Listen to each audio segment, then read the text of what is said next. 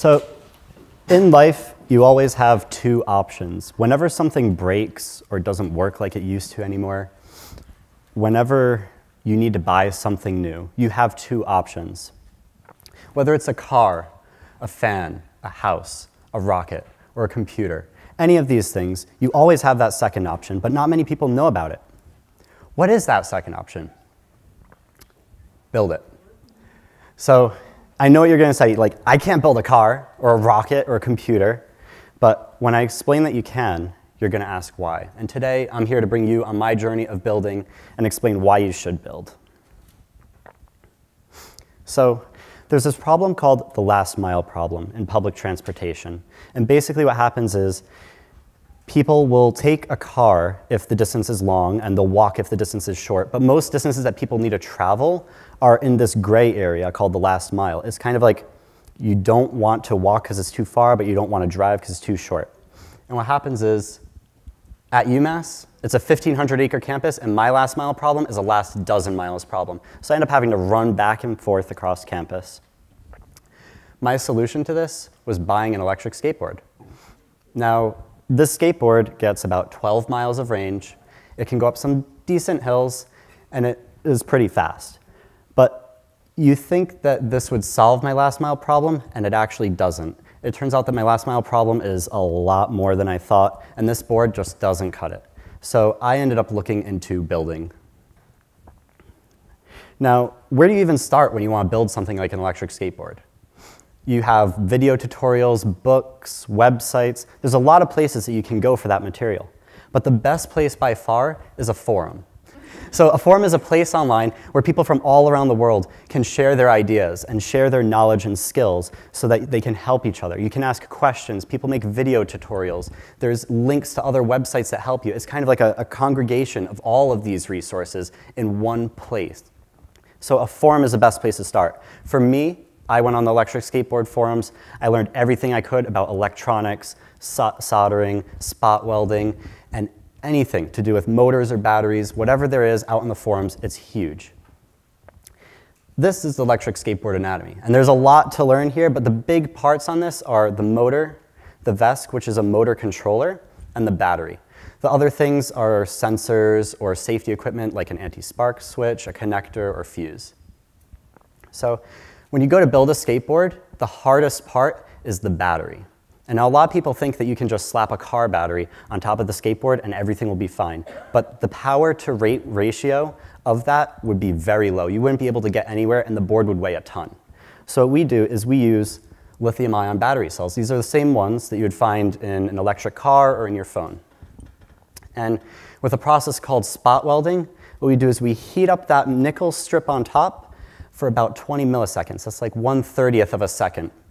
And if you go for a normal amount of time, you get a perfect little spot weld that gets it on the battery. Too long, you start getting sparks like this. And if you go any longer than that, I would end up on the local news rather than here on stage.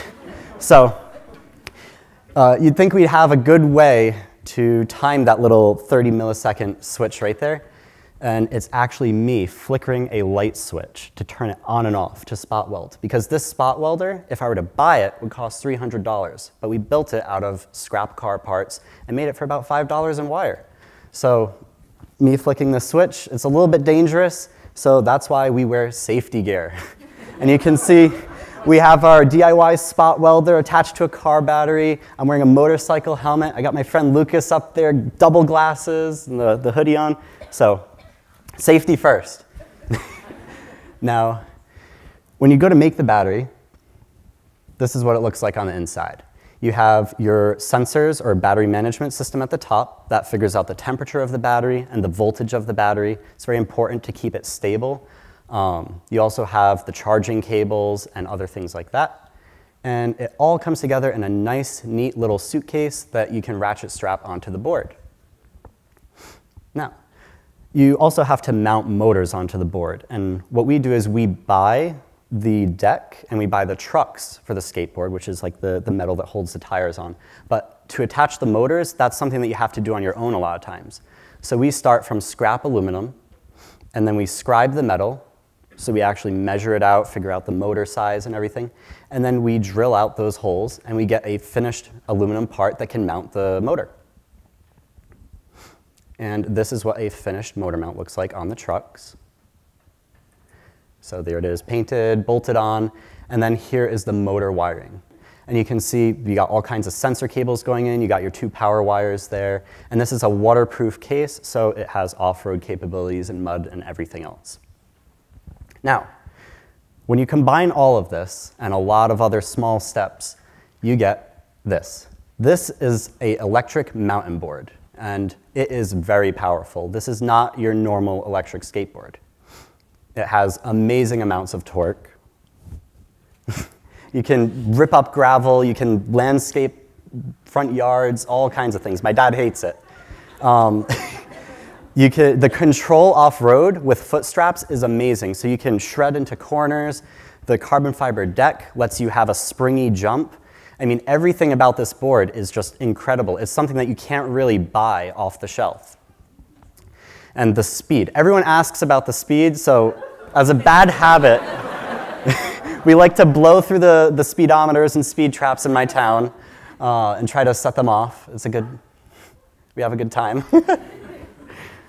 But it's not just about building a crazy board. It's about the skills that you learn along the way, the friends that you make, because that winter we made not 1, but 2 of these epic skateboards. And you can see me here with Lucas. We're going on trails. We're going on adventures all around my hometown in Rhode Island.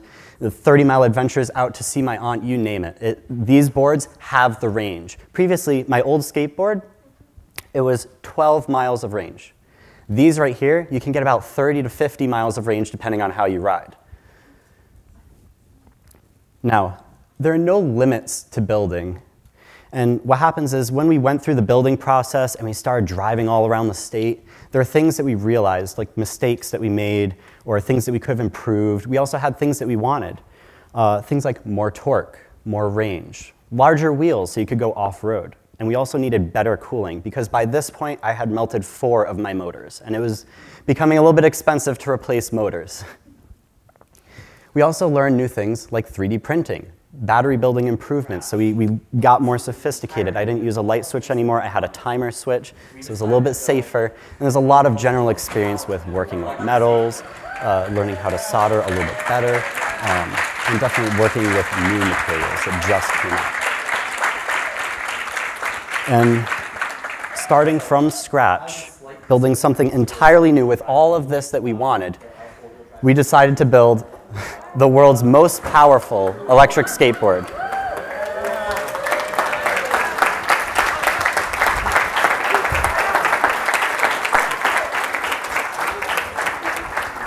So, as a slight disclaimer, it's for rear-wheel drive only. There are four-wheel drive configurations that are more powerful, but we have the hardware and components to bring this up to its full potential. There's just a time constraint at this moment. So what are its power capabilities? Well, your average house uses about 24,000 watts at peak consumption. This would blow every circuit breaker in your house. It wouldn't look good. The motor controllers that we're using on this board can peak at about 30,000 watts each. So that's a 60,000 watt combined total. You know what your house would look like with 60,000 watts? Like that. It would not be good. For other things like the motors, people say, my motors are going to look like the house. But we used some big motors. And if you look really closely on the motor, there are these little gold prongs there. You'll be able to see them up here. So little gold prongs, those are actually to connect water cooling loops. And over here we have a custom 3D printed water loop right here. So there's a radiator, a pump system that circulates the water and keeps the motors cool when they're running at those high powers.